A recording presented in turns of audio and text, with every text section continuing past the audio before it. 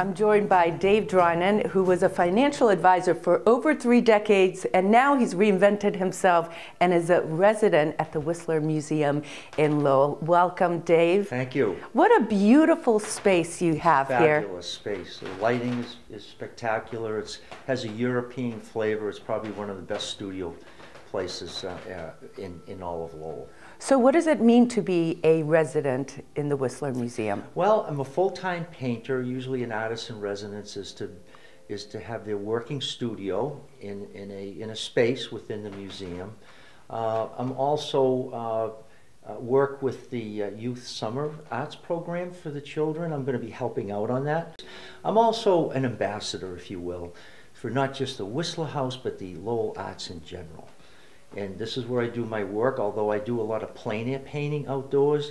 And if I do plein air painting outdoors, I usually, the paintings 70–80% finish. I finish them up here in the studio. So I'm also, my studio here is part of the tour when people visit the Whistler House, because people really like to see what it's like to be in a working artist studio. And I just love that because I'm able to meet a lot of interesting and different people. When I put things in perspective, and I stepped back of where I was a year ago, 2 years ago, 3 years ago, 5 years ago. It's just, yeah.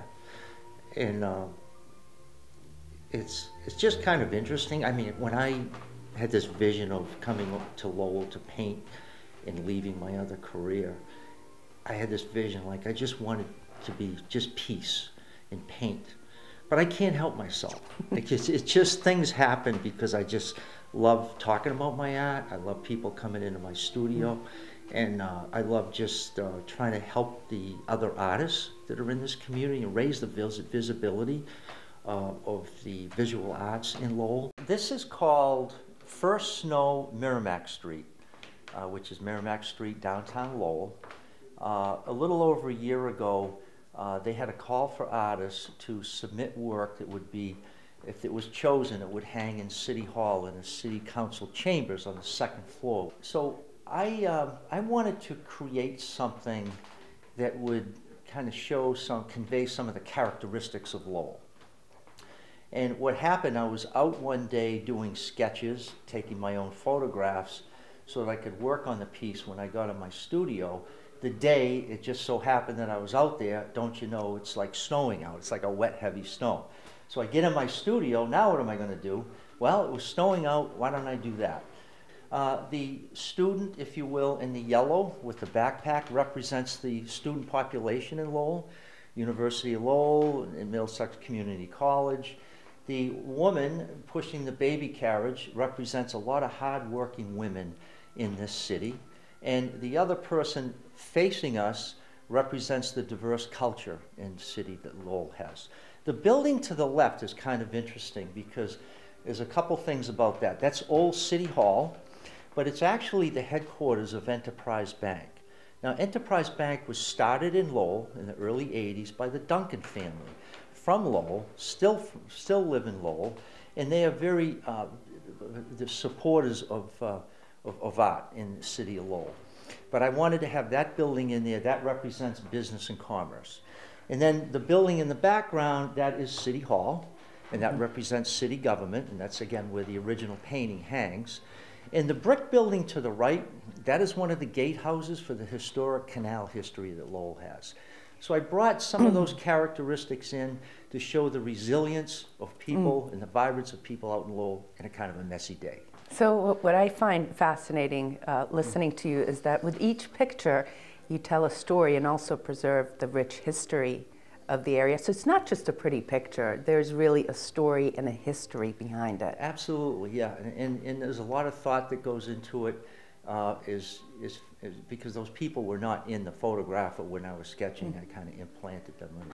That's called Dana's Luncheonette. Now, when I leave the studio, when I drive home, there's a traffic light there, and frequently I'd be stuck at the red light and I'd look over across and there's this fascinating building called Dana's Luncheonette, and it was just drawn to me.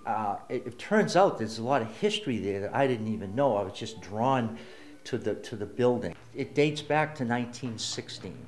So I painted that over the summer.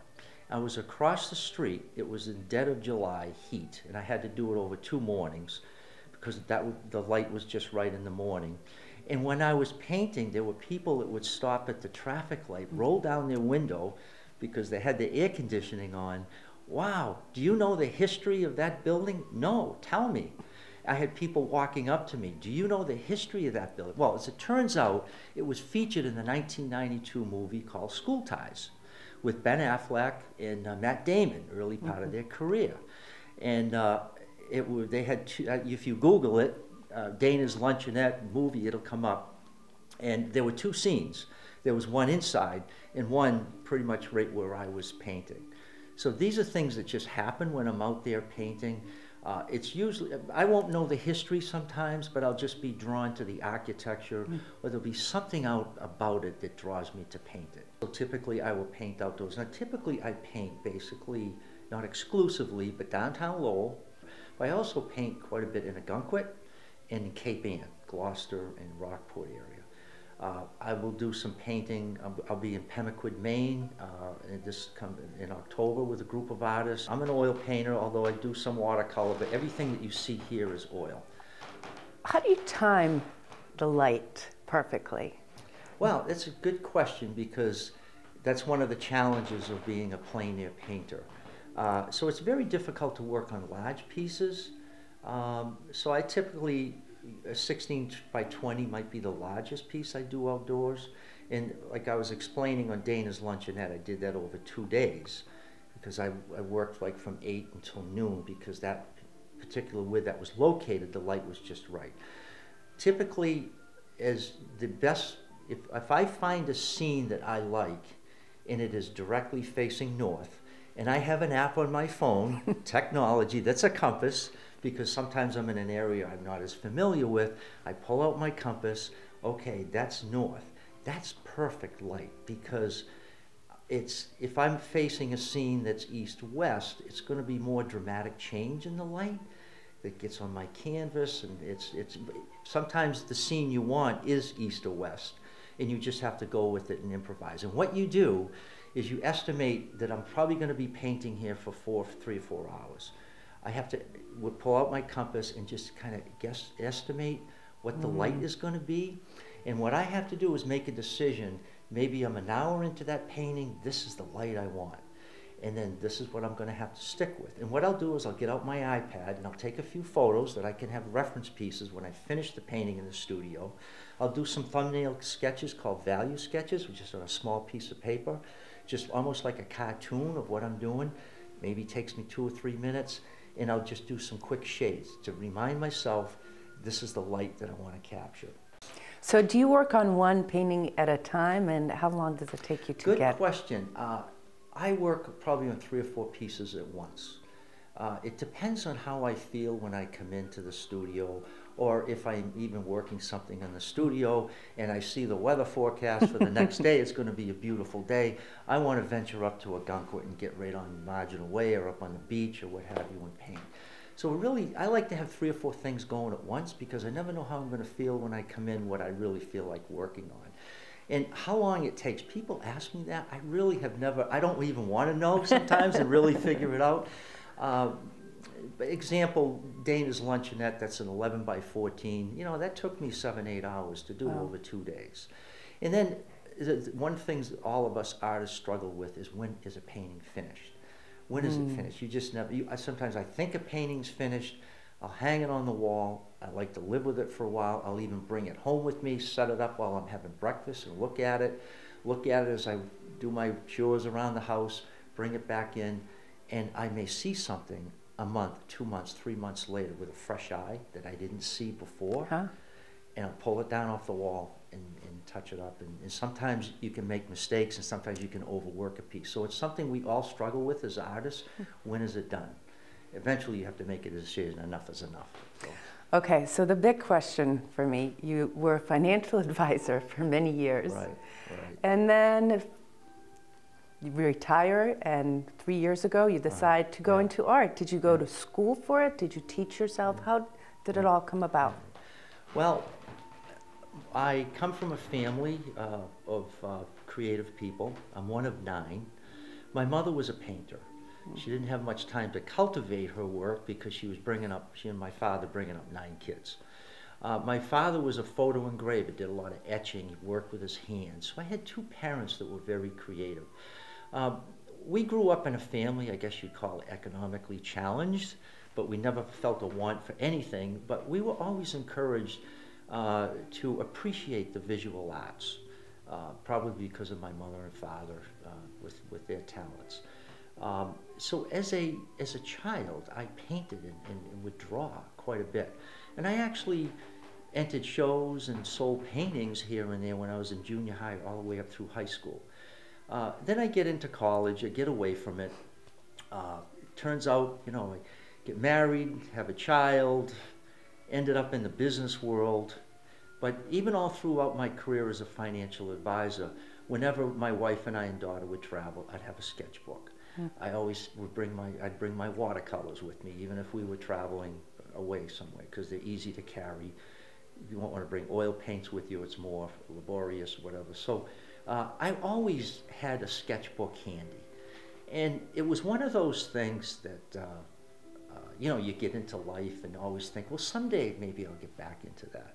And what happened was about 12 years ago, I thought, well, you know what, maybe I'll just take a drawing course, and I did it, a local drawing course at Andover High School through the adult education, and I took a drawing course, and that was the beginning. And I had no plans on retiring early from my financial career. I had no vision of what's happened with me here. What happened is I ended up taking some courses at Essex Arts Center in Lawrence. I found my way to the New Hampshire Institute of Art in Manchester, started going nights, weekends, and I went through a program there part-time because I had a client of mine that I did business with, an artist by the name of Carlton Plummer. He's a Booth Bay Harbor artist, American Watercolor Society, fabulous painter. And I would go up and review his portfolio and talk to him, and what would end up happening is we'd spend about 45 minutes reviewing his portfolio and another 3 hours talking art. Wow. Was there.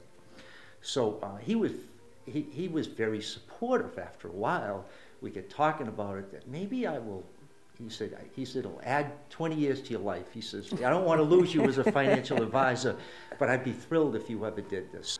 I don't like to say I'm retired. I had a career change. Yeah, you're not retired. Change. No, career change. But I left the financial service world, which I loved, and I had great relationships with people, what have you.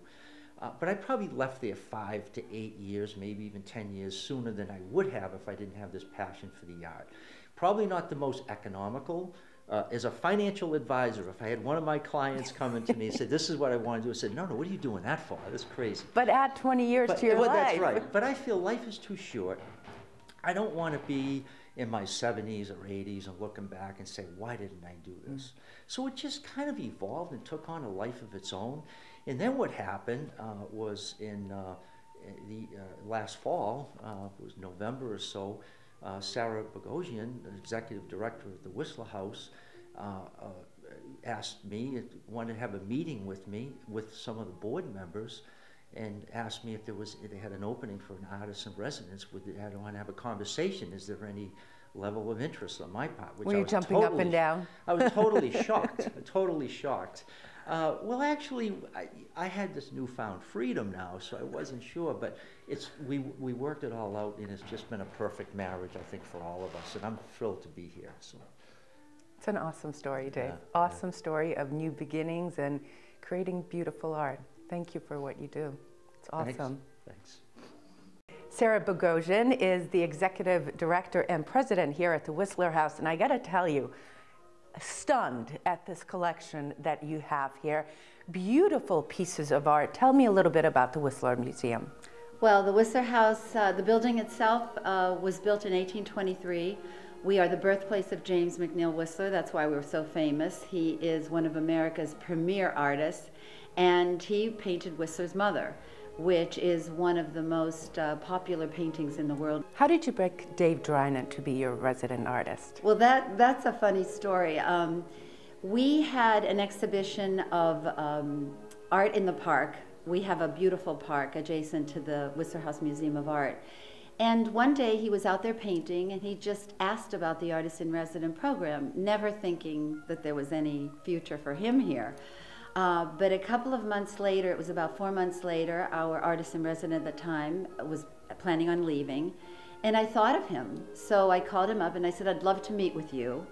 He came over. He was very engaging, a real promoter not only of art, but the Whistler House, the community, Western Ave Studios, which is also another wonderful organization here in the city. And so I asked him, I said, what would you think about it? And he was stunned. He was thrilled. And he thought about it and had a few questions, and then came back to us and said, yes, he'd love to do it. And we have been just overwhelmed. Honestly, I don't want to, I'm joyful over the fact that he's here, because he's a great promoter for not just us. People come in, visitors love him. He loves to talk about his art. He loves to talk about art in general, and about this wonderful art community in Lowell. And of course the Whistler House, that's the added bonus for us. So awesome, yes. Awesome. Thank you, Sarah.